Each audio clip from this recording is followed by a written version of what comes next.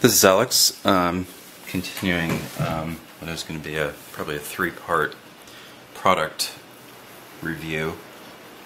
I also, when I this week, ordered some new Peterson picks because I broke a number of my older ones. And I had seen Wadacy 2 really loving his gem, so I got a couple different gems. Got the slim line. I think one of these is government steel and one of these is carbon steel. Either that or I just wanted to try out the sort of foamy handle, which I kind of like. It's got a nice grip to it. And then the two sort of I'd say aspect ratio 1 or 2 diamonds, which I use a lot, especially the thicker one. So all of the ones with the black steel, these are the slim lines, by the way. All of these other ones are 0.025 inches with pretty standard thickness metal. You know, what you'd expect Peterson, pretty stiff. Yeah, this is the government. These are the carbon steel. I think they're a little bit more flexible, but I found they've been a little bit more durable as well. And then the thin ones are 0.015 inches, which is really thin, but I find that great for some of these Euro locks that just, you know, have ridiculously narrow keyways. Let me zoom in a little bit and refocus. And I just wanted to talk about the fit and finish on these. Which one's a good example? This one. So this is a diamond, okay? And I just want you to.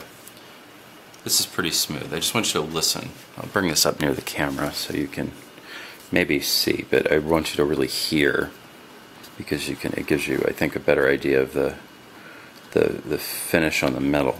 So this is the top edge. Do you hear that?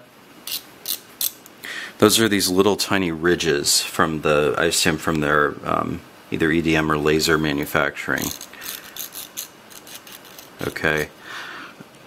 This is going to take a bit of work to get to the point where you'd even want to put it in a lock, because it's just so scratchy that you have no idea what you're on.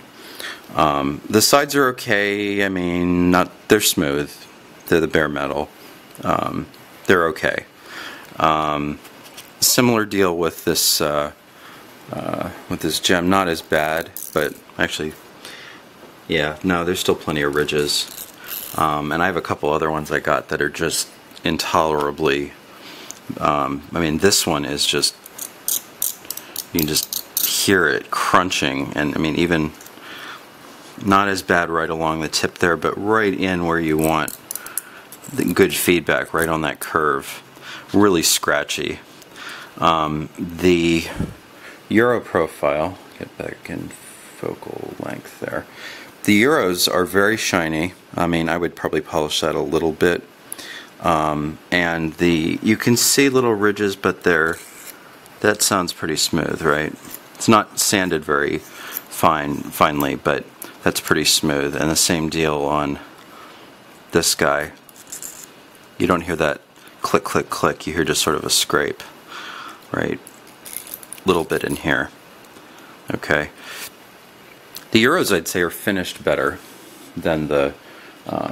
Let's try focusing. There we go.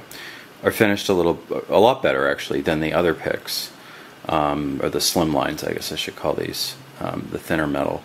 You will notice that the shafts are a bit thicker. Particularly in the gem.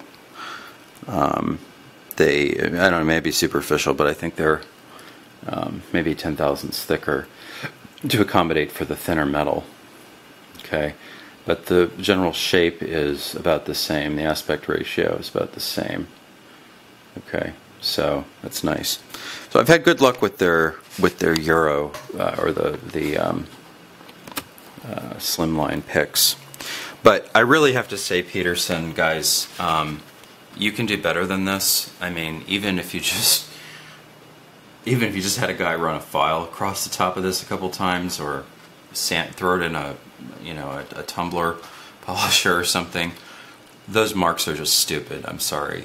Some of your competitors are doing a much better job at finishing them, and you guys have a great product, but I'm going to have to spend an hour going through all these picks that I bought, you know, polishing them up and getting them to the point where I can even try them out and see how much I like all of them. So, you know, great handles. Good steel, I know that from experience, but the government and the carbon steel really are finished, I'd say, pretty badly. I've bought really cheap picks from, you know, probably made in China out of stamped sheet metal that had better finish. The serrations from whatever process is used to cut them are just horrible. They just scratch through the lock and are really unhelpful. So that's that. So overall, I mean, Peterson makes excellent products, but I'm disappointed in the fit and finish of them. So anyway, this is Alex. Thanks for watching. Have fun, and please keep it legal.